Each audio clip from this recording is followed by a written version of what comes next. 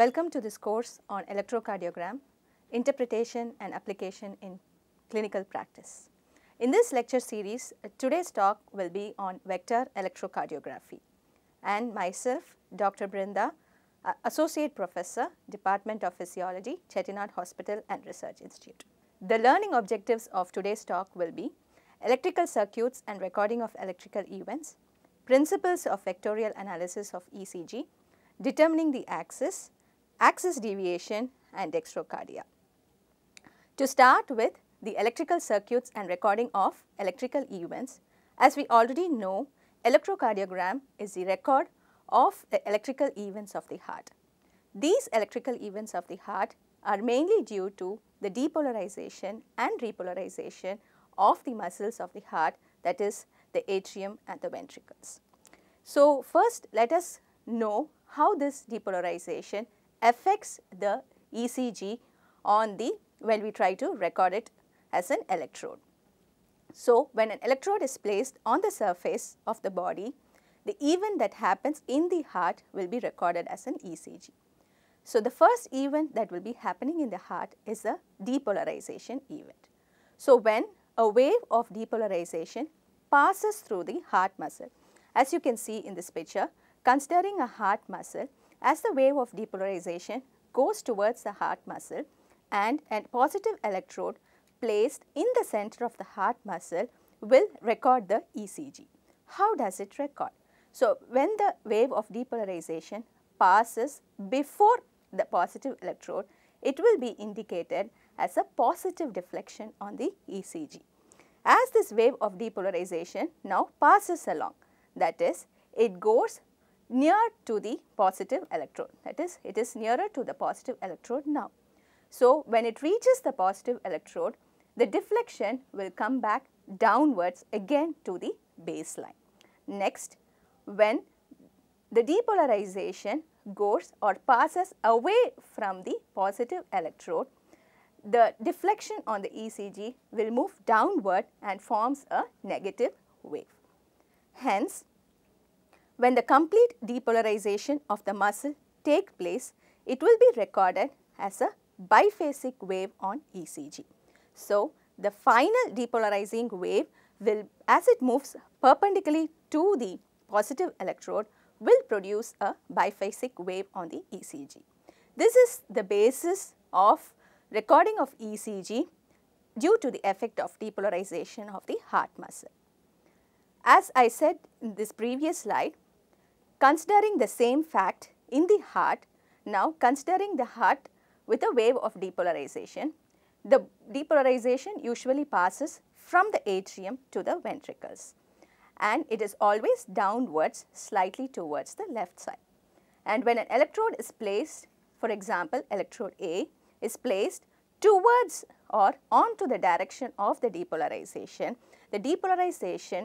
will be a positive deflection on the ECG.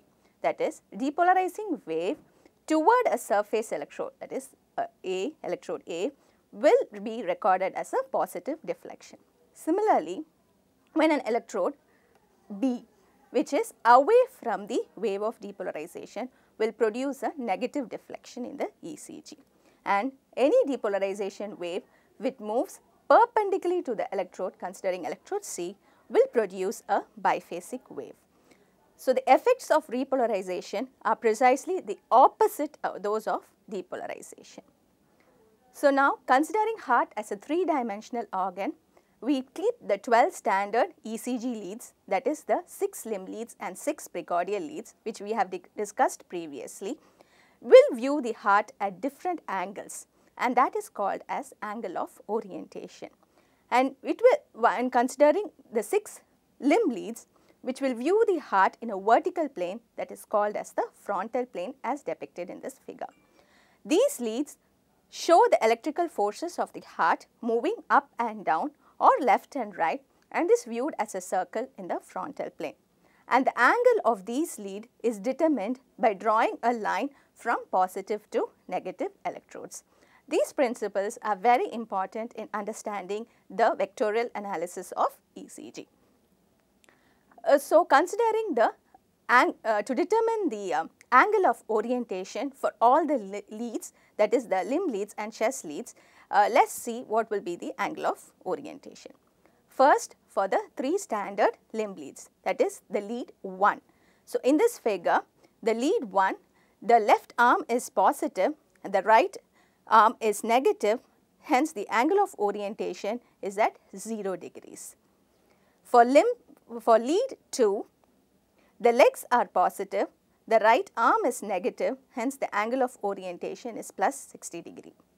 For lead 3, the legs are positive, the left arm is negative and the angle of orientation is plus 120 degree. Coming to the augmented limb leads, first with the AVL, the left arm is positive, the other limbs are negative and the angle of orientation is minus 30 degree. For the augmented limb lead AVR, the other limbs are negative and the angle of orientation is minus 150 degree. For the lead AVF, the legs are positive, the other limbs are negative and the angle of orientation is plus 90 degree. So, this picture now shows all the 6 leads in the frontal plane with their angles of orientation, and it is necessary to memorize these angles to determine the axis of ECG. To re-emphasize, you can see the lead 1 is at angle of 0 degree, lead 2 at an angle of plus 60 degree, which means it views the heart at an angle of 60 degree, and lead 3 at plus 120 degree.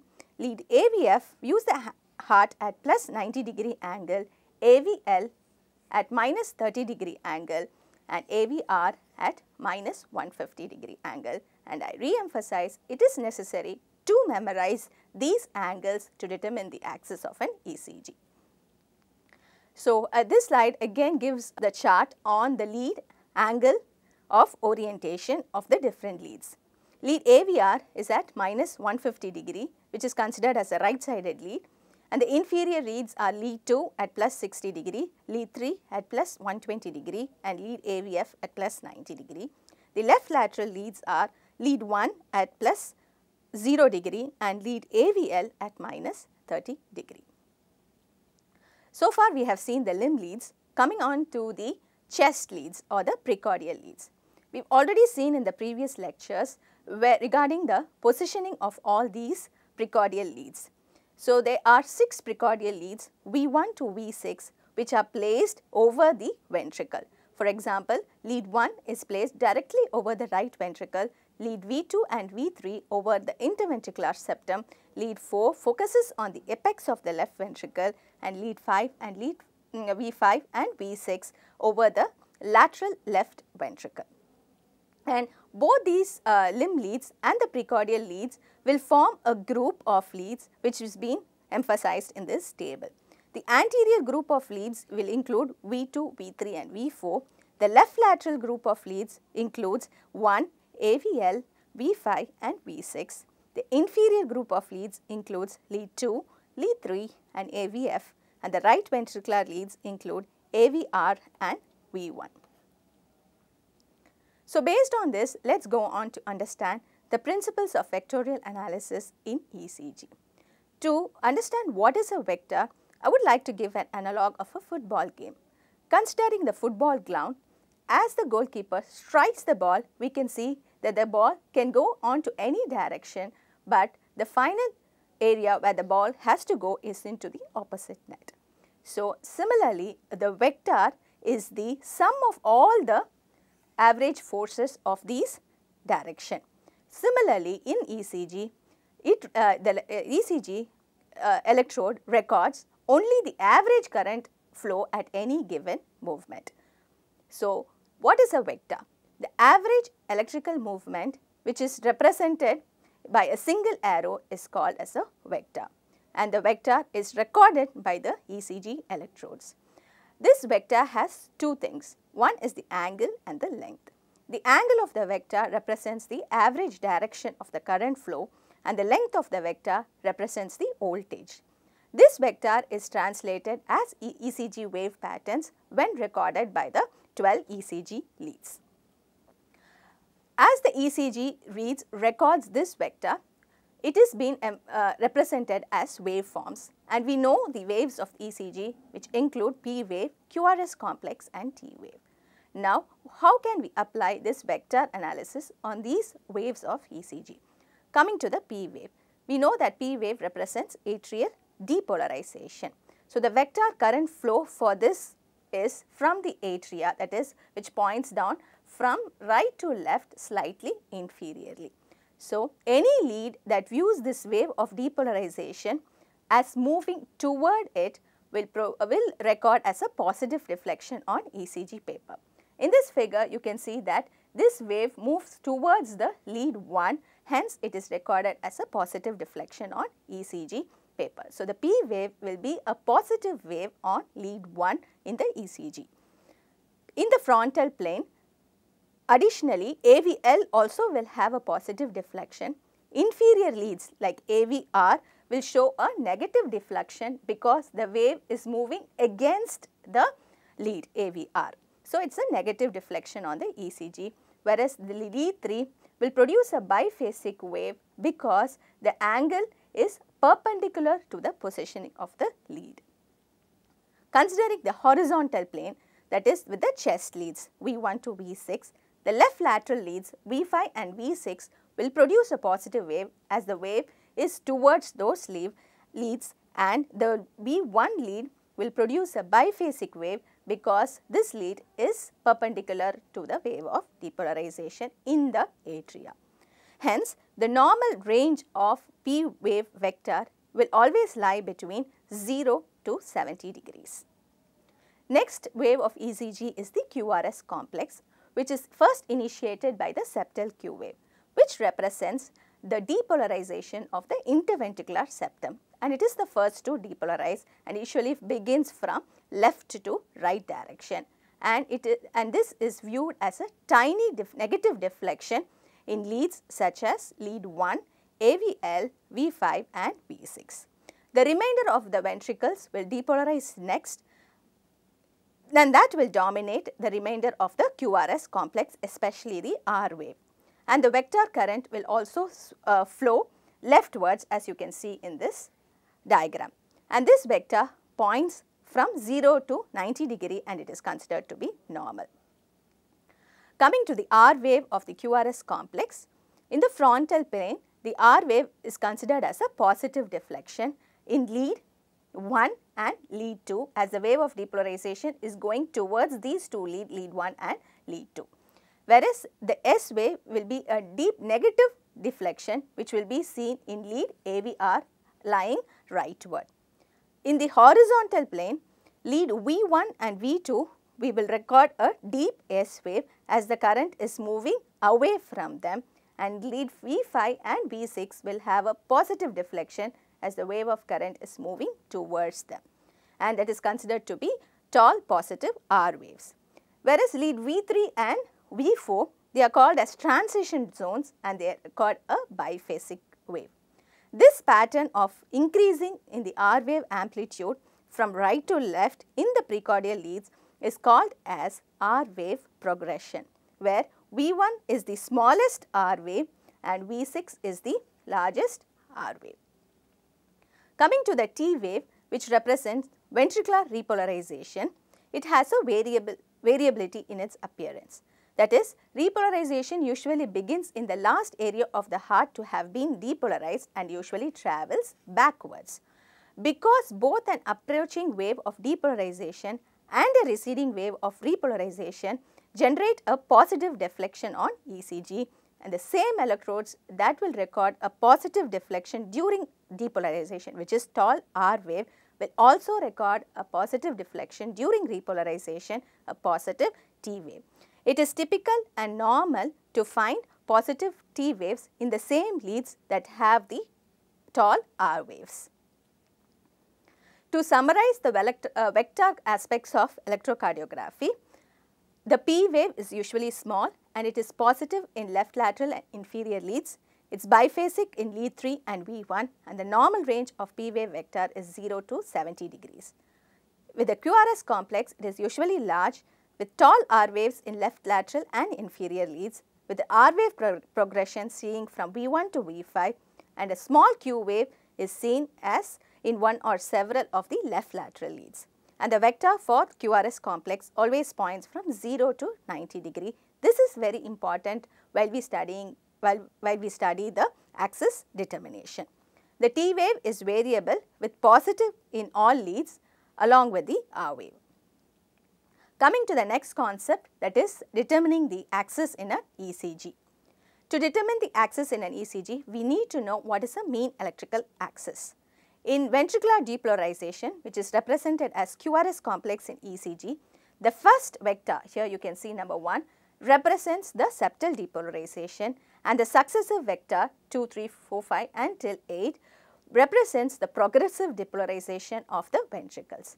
And you can see these vector will swing leftward because the electrical activity of the left ventricle is of larger and predominates the ECG. The average of all these vectors 1 to 8 at one instant, that is called as mean vector, and the direction of this vector, mean vector, is called as the mean electrical axis. And this is very important in determining the axis of ECG. So now, axis is how to determine the axis of an ECG. The axis of an ECG is mostly determined by the QRS complex wave. The mean QRS vector, as we see, points leftward and inferiorly, and it represents the average direction of current flow. And we already seen the normal direction of the QRS mean vector is between 0 and plus 90 degree, that is from here 0 to plus 90 degree. So with this falls the normal QRS axis. How to determine the axis based on this QRS complex? 3 methods are identified for axis determination. First is the quadrant method, second 3 lead analysis, and third is the isoelectric lead analysis. Let's see in detail about each of these methods. First is the quadrant method of axis determination. This is the most efficient way to estimate the axis of an ECG, and because it is using lead 1 and lead AVF. And in these leads, we examine the QRS complex and determine whether it is positive, that is, it's an upward deflection, or a biphasic deflection, or a negative deflection. So based on these, we will determine the axis of an ECG. So when there is a positive QRS complex in an ECG, in lead 1, that puts the axis in the same direction as that of the lead 1, that is at 0 degrees. And positive QRS complex in lead F, positive QRS complex in lead AVF will align the axis with the lead AVF, that is at plus 90 degree. So combining both these colored areas, the quadrant of overlap. This is the quadrant of overlap which determines the axis of ECG, and it is normally between 0 to plus 90 degree. So if lead 1 and lead AVF have positive QRS complex, then the axis always lies between 0 and 90 degree plus 90 degree, and that is considered to be normal axis. The next step in determining the axis of an ECG is by the 3 lead analysis method, which includes 3 leads, that is lead 1, lead 2 and lead AVF. In lead 1, a positive QRS complex puts the axis in the same direction as lead 1. A positive QRS complex in lead 2 aligns it with the direction of lead 2 at plus 60 degree, and lead AVF we have already seen. So when we combine all these areas, the area of overlap will determine the axis as before, and if both lead 1 and lead 2 are positive, the axis will lie between minus 30 and plus 90 degree, and that is considered to be normal. So it is from here minus 30 degree to plus 90 degree, that is considered to be a normal axis. The next method to identify is by means of an isoelectric lead analysis. It is a more precise method of estimation of the axis. If the QRS is positive at any given lead, the axis will be in the same direction of the lead. If the QRS is negative at any given lead, the axis will be in the opposite direction. This concept we have already seen before. I am trying to re-emphasize again. If the QRS is biphasic at any given lead, the axis will be 90 degree or perpendicular to that of the lead. So, in this method, there are 3 steps in determining the axis. Step 1, you have to find the biphasic lead of the ECG. Step 2, you have to find the positive lead, that is lead with the tallest R wave. Step 3, you have to calculate the axis, that is the QRS axis is plus or minus 90 degree perpendicular to the biphasic lead, and the direction is always pointing towards that of the positive leads. So, based on this method, let us try to solve this example to understand the better way of determining the axis of an ECG. So, considering this ECG strip, how do you determine the axis of an ECG? By using the 3 method. The first method is the quadrant method, where we use lead 1 and lead AVF. So, let us see what is the QRS complex in lead 1. So, it is considered to be positive. How about lead AVF? Here also the QRS complex is positive. So, coming to the next method, that is the 3 lead analysis. In addition, we have to look at lead 2 also. So, lead 2 also gives a positive QRS complex. So, the axis is since it is positive in all 3 leads, the axis of the quadrant usually lies between 0 and plus 90 degree, and it is considered to be a normal axis. Coming to the third method, to have a precise estimation of axis by means of the isoelectric or biphasic lead analysis method. In that, the step 1 is to find the biphasic wave. In this ECG strip, where do we find the biphasic wave? You can see it is at the AVL. And step 2, you have to find the positive leads. We already know there are 3 positive leads, lead 1, lead 2 and lead AVF. Step 3, the QRS axis is at plus or minus 90 degree to that of the biphasic lead. So, the biphasic lead is AVL. So, AVL is at minus 30 degree. So, this should be plus or minus 90 degree to minus 30, which will be equivalent to plus 60 degree or minus 120 degree. The final step in analysis is the direction is always towards the positive electrode. That is, the positive electrodes here are 1, 2 and AVF. So, the direction towards the positive electrode, hence the QRS axis is considered to be normal, that is at plus 60 degree, and that is considered to be a normal QRS axis. So, considering this, let us go to some deviation aspects, that is axis deviation. The normal QRS axis, again I emphasize, is between 0 and 90 degree with a positive QRS complex in lead 1 and AVF. If the axis lies between 90 and 180 degree, that is called as a right axis deviation here. And here how the ECG will appear, lead 1 will be negative and lead AVF will be positive. And if the axis lies between 0 and 90 degree, that is called as a left axis deviation. And how does the ECG appear? In lead 1, it will be positive QRS complex and lead AVF will have a negative QRS complex. There is another type of deviation called as extreme right axis deviation. It happens rarely, where the axis becomes totally disoriented and lies between minus 90 and plus 180 degree. That is called as extreme right axis deviation. Here the QRS complex will be negative in both the leads, that is lead 1 and lead AVF. Also, the P wave has its contribution towards the axis. The normal P wave lies approximately between 0 and 70 degree, and the T wave axis is usually variable and it approximates with the QRS axis lying to about 50 to 60 degree of the QRS axis. Why do we have to study the concept of axis?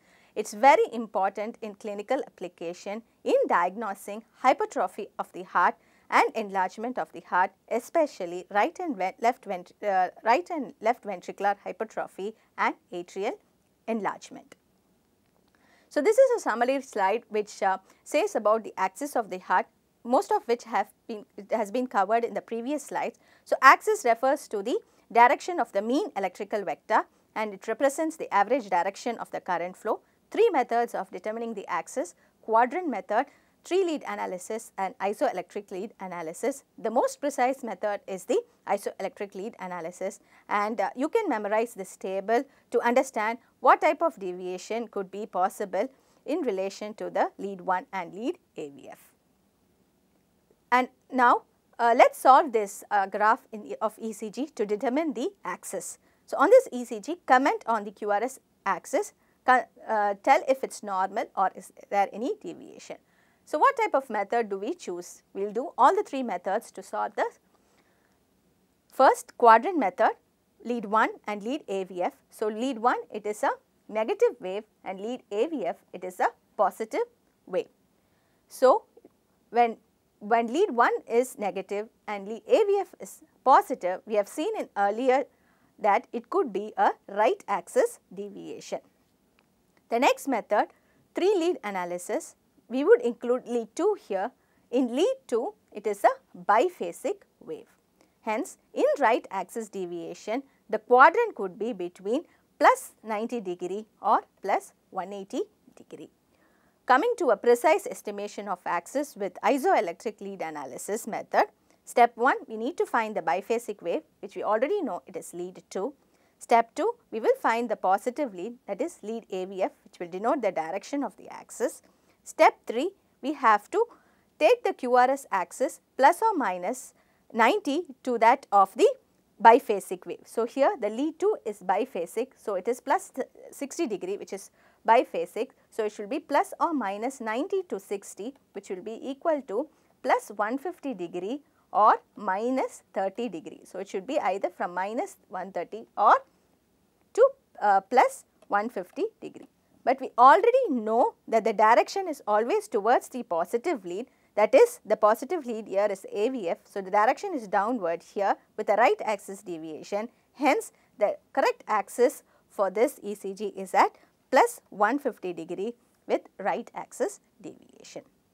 Based on this, I would like you to solve this ECG and practice on your own using the 3 method of determination of the axis.